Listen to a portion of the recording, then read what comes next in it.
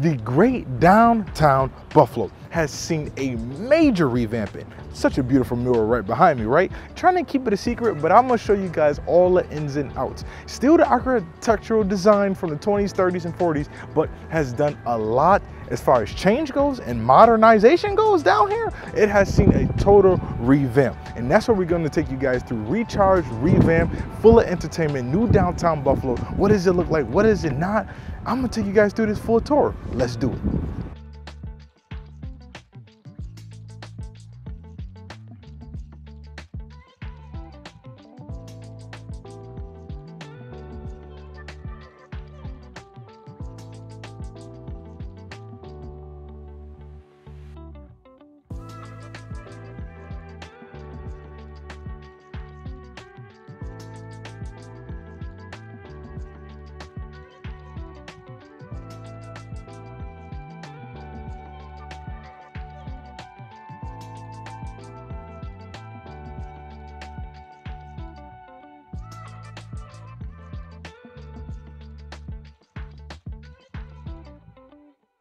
We're about to walk inside of Buffalo's theater district. Buffalo is super known for its art scene, right? What better place than give Buffalo its own theater district? I'm talking about live performances, 710 Shea's, Buffalo Original Save, the Trout, the Town Ballroom. I mean, so many different things. And if you want to laugh, the Helium Comedy Club is just around the corner. This is a part of that true revampness that's going on in and around the area. Plus, the best barbershop inside the city. Sinclair's Barbershop, owned by my cousin Jason Macklin. Hey, the Chopper Fellas, my guy, what's going on? But the best barbershop you can get down here in the same area. This is located right here on Main Street. Shea's even have its own bar and grill where you can sit down, eat, get a drink, watch the performance, and eat while you're watching the performance that you came to watch get performed. Woo! Oh my gosh, let's do this.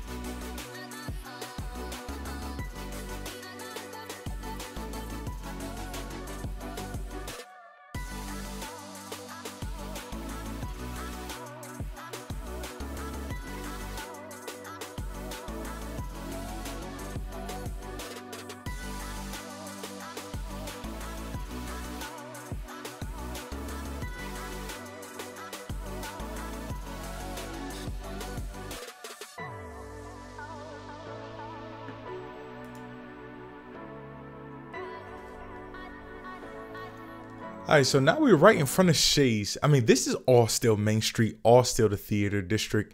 I mean, there's really a few things to do down here. The nice part is this, like you have a lot of theaters, movies, right? But you have a bunch of restaurants over here too. Sue's Deli actually moved down the street, and we'll actually walk past that shortly. But the downtown bazaar, as you guys see across the street right there, there's a bunch of different restaurants and kind of like a collective of restaurants inside that area that you can go down, sit at, which is really, really nice and dope. I really like that place. And there's another one too over on the west side as well. Now, as you can see, I mean, there's some empty buildings, some empty lease spacing options for you guys that can easily be taken up if you guys are looking to be downtown. So, I mean, that's a beautiful shot right there. That gold crown right there, that's the M&T building. I'll show you guys that a little bit later on. But for now, let's walk on down to Chippewa. Sue's Deli, there we go.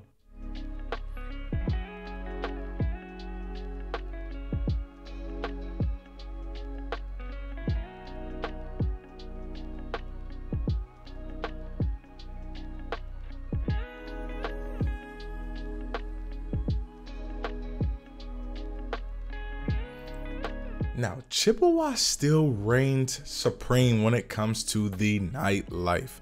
Don't let anybody fool y'all. Is there a lot of other places you can go? Yeah, but for the most part, if you're going to really like, hey, we going out tonight, Chippewa is still really that main hub and it still reigns supreme. This street is full with nothing but bars, grills, clubs, and a good time. That place across the street right there, that wine bar restaurant, I always pronounce it wrong. Bachakas, something like that. I'm sorry if you're watching this video and I pronounce it wrong, but they say that's an amazing restaurant. I haven't been yet, but that is definitely on the list for a nice date night. Frankie Primo's, oh, real good. They got a real good Italian spot, great pizza. But Soho across the street, now that's going to be a packed place on a Friday and Saturday night, and we'll walk past that in just 1 second. Soho. They do have a dress code, so just be mindful if you're walking in there. They got a dress code and they will not let you in.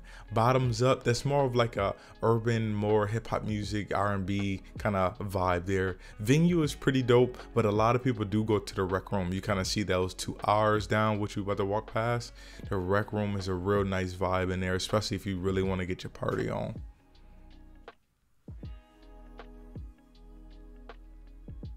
You have a more of a younger crowd in the rec room too, I would say.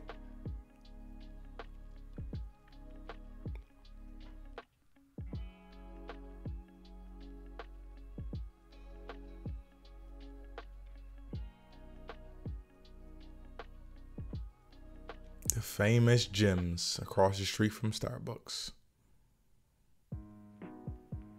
Starbucks is dope. Nothing wrong. I love a good mango dragon fruit light ice with lemonade. If y'all ever think about meeting me at Starbucks, that's 10 times out of 10 what I want to be drinking. But probably more times than not, we'll probably meet at Spot Coffee across the street. I just love the vibe in Spot Coffee. Any of them, honestly. It's like 6 of them. I generally go to the one in Williamsville all the time, but that's another story for a different day. These are dope. The chocolate bar, Waves, Subway, Faux, and then you guys already know down the street, if you can see that kind of like TED sign down there, that is really what everybody loves. Now, I don't eat hot dogs per se, but probably 99% of people do. So if you want a good Salines hot dog, Ted's is the place to go for sure. And Salines is a specific type of hot dog that we generally serve up here in the Buffalo, New York area. There we go. Ted's. Just about to open up. They ain't even put the chairs down yet. Now, across the street right here, this is Hush Tech. Now, one thing I will say about downtown Buffalo is that, like most downtowns, parking sucks, right? But the good thing is parking is cheap. Like, I can come down here on any day, pretty much. Unless it's an event going on close by, I can come down here any day and pay anywhere from like $5 to about $10 in parking. You don't believe me? I'm gonna show you. So there's a Park Mobile app, right? So what you wanna do, you wanna get on your phone and hit the Park Mobile app. So what you always gonna want is the prepaid Park Mobile app right here. So the Park Mobile app, this is how you come on. You're gonna hit this zone right here or whatever zone that you in, and that's gonna allow you to pay for parking down here. And again, it's always cheap. Like I said, $8, don't matter really when it is. When it's an event though, you check that event schedule, because when that event schedule come out, you can pay $30 instead of that $5. All right, swinging on into City Hall. So this is literally down the street, but I didn't want to bore you guys with the video of me just walking down the street. So this is our City Hall. Literally coming right off Niagara Street here. You got a couple statues. The FBI building is to my left, which I don't know if you can film the FBI building, so I did not. I didn't want to take no chances of them coming out.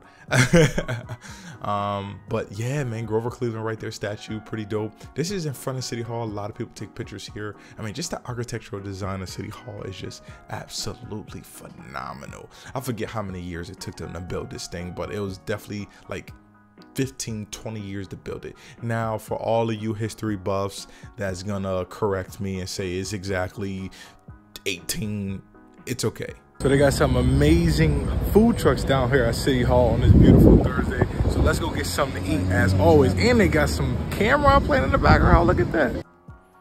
So I actually forgot all about this, that on Thursdays in the summer, these food trucks actually come down here and basically just feed everybody inside the business district right here, which is pretty dope. Luca's Latin kitchen is pretty I was trying to get some food, but them lines they was waiting over there for 20-30 minutes. I mean, the food is good, don't get me wrong, but I'm trying to finish the video at least, you know what I'm saying? But what we are about to go is go get some great food from Monty's. That is really what I came downtown for. As soon as I thought vlogging downtown, I thought let's go get some Monty's while we down there. Now I did come back the next day, so this is Friday, just to show you guys what this beautiful, the McKinley statue looks like without all the people, and then with the food truck surrounding it. But yeah, I forgot all about the food truck Thursday. Generally, it's always food truck Tuesday down in Larkinville. So either you go to Tuesday or Thursday. This is around lunchtime though on Thursday, and then Larkinville is gonna be on Tuesday, like after work happy hour time, so like 4, 5, 6, 7. I think it stops at around 8 or 9, and you have you have 10, 12 food trucks out there, if not even more. But I'll let the video play a little bit and I'll check back in with you guys.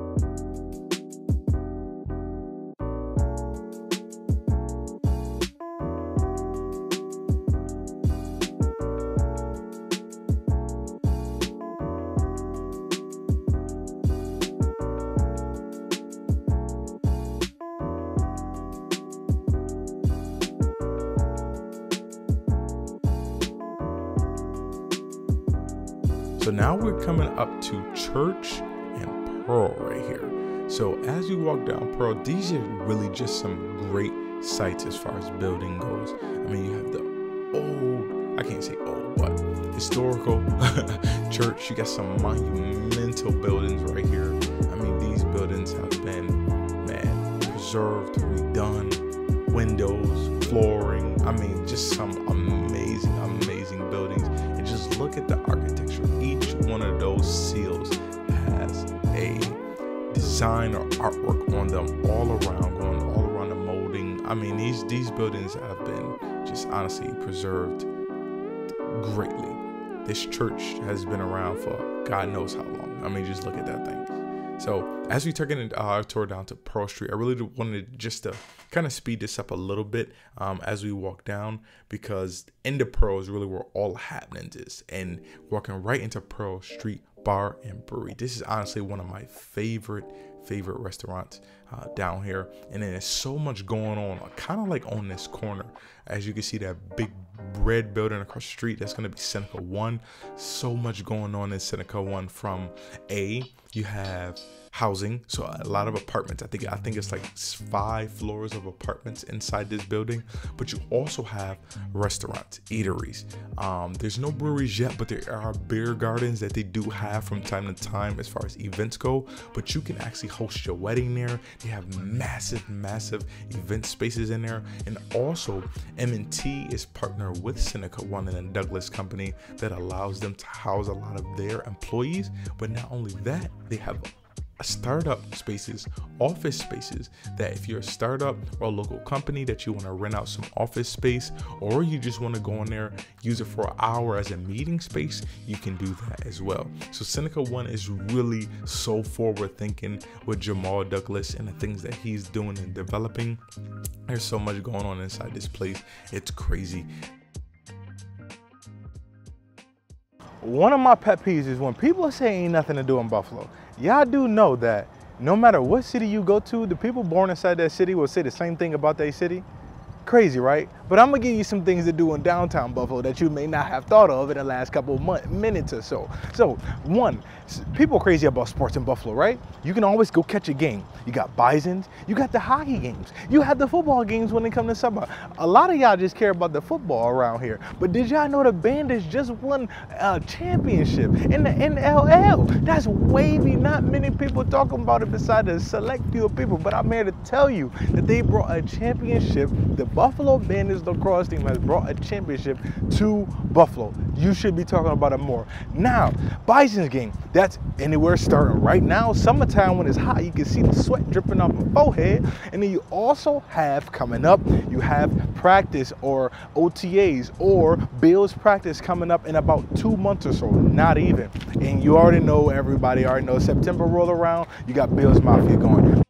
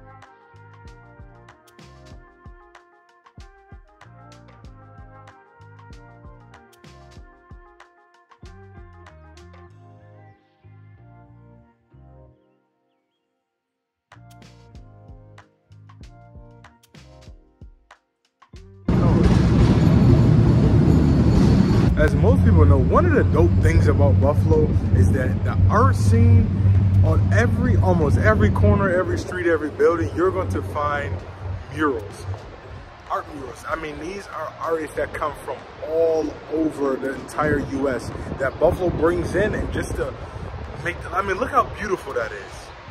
That's Silo City right there. Like, look how beautiful, like, that's literally an art mural of Silo City. I mean, it's just beautiful the way these artists come in and transform what would be a naked wall to something monumental. So, but I'm hungry right now. I thought we was gonna make it to Monty's. I don't think I'm about to walk another 30 minutes because I haven't ate all day and it's 2 o'clock already.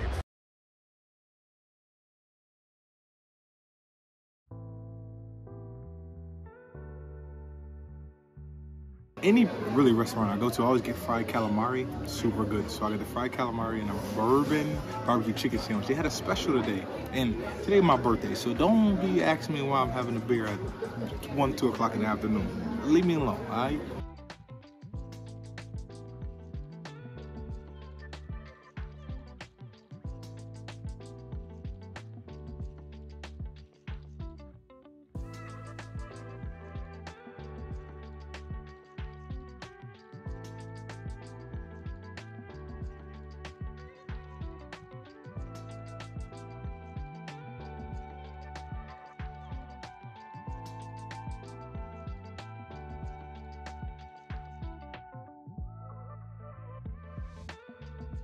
Riverworks and Canal Side. They have done this thing up. If you want to go get a boat tour, there's boats flowing right behind me. You guys can go catch one. Behind here, right around here, is a zip line. You can also go toward the barrels. You got Silo City, which you can take a tour of. You have a Riverworks, bang, right there, right behind me. You guys can go eat, drink, and party all night long. It is there. It starts at lunchtime and it don't end till about 10 p.m. every single night. And one of my favorite bars, distilleries, and breweries is Hartman's and Resurgence. They're really right next door to each other. If I turn this camera around and point it that way, which we'll get into in the next video, it is Hartman's and Resurgence. So there's plenty of things to do. Now, I know what you're thinking. We didn't go to Canal Side, or what is Canal Side in the First Ward? We'll get into that in the next video. We kept it really downtown and kind of centered on around the downtown area in this one. So as always, if you guys don't already know, my name is Devontae Davis, the local realtor in and around the Buffalo area. If you guys are moving up to the Buffalo area or already in the Buffalo area looking to move around, real estate is my thing and I would love to be of service to you guys. All right, if you need anything, call, email, text. As always, I will see you guys in the next one. We're gonna be covering Canal Side with everything right behind me right now and all the other things that it has to offer. Let's do it.